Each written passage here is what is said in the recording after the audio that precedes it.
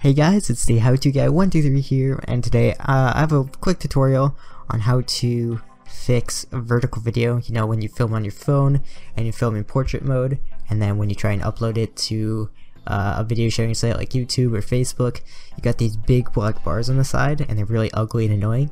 Well, I'm going to show you guys how to fix those in Vegas Pro 15, but it's pretty much the same concept with other editing softwares. It's just we're not really gonna fix it. Like, we can't like stretch it out and make it in landscape mode, but we're just gonna actually like make it look kinda better. Yeah, just we won't have these like ugly block bars on the side. We'll just make it look kinda nice. So let's go ahead and get right into it. Alright, so the first thing we're gonna go ahead and do is we're gonna import our clip using this button here.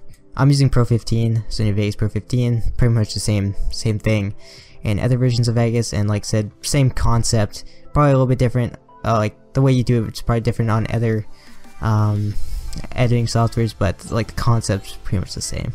So we're gonna go on to, let me just find my video right here. We're gonna go ahead and click open. So here's my video here. When you drag it into the timeline here, and it asks you if you want to set your project video to match this media, or project settings to match this media, we will just click yes. I don't know why the audio is off, but it doesn't really matter. There's no audio to this video really. Basically it's just a parking lot and it's snowing, Canadian winter, you know, nothing too much going on here, but should be fine for this example.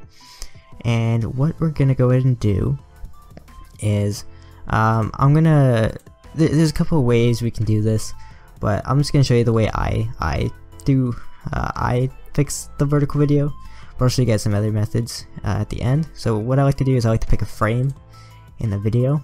So right now it's in vertical mode still, so pick any frame. I'll pick this frame here, and I'm gonna take a screenshot of the video by clicking this button here, and we'll just call it image 1, that's fine.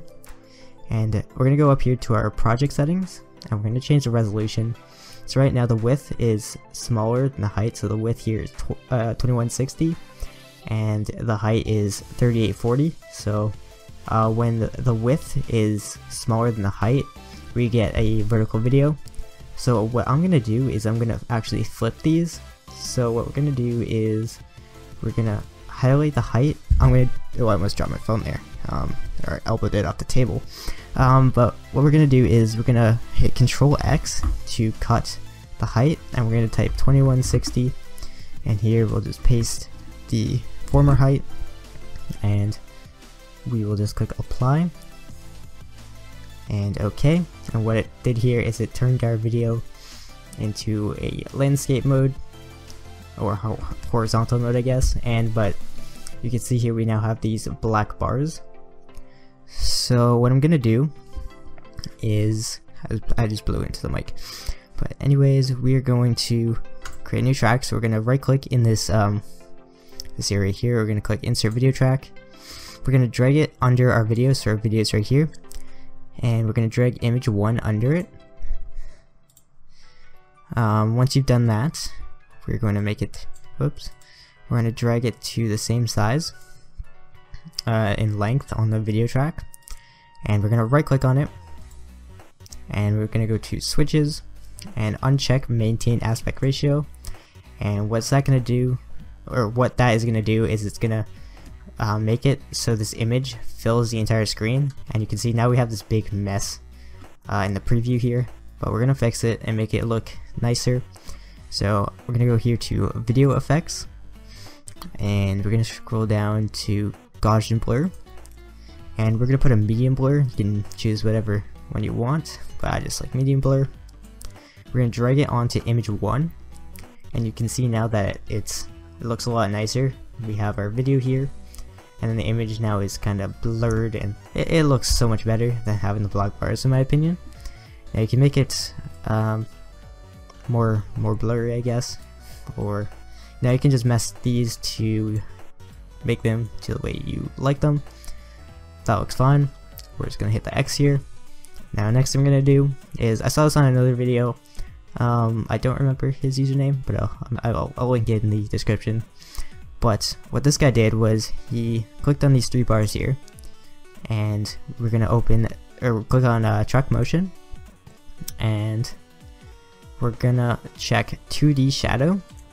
And what that does, it puts a shadow. Oh yeah, by the way, we did this on the track with our video, not the image.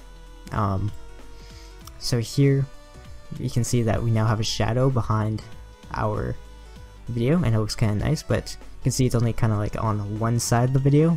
But to make it go totally around the video, we're gonna under position, click on X, the X box here, and change that to 0. And we're going to do the same with the Y. So now that you'll see it kind of fills, it's on both sides equally. And if you want to change the blur,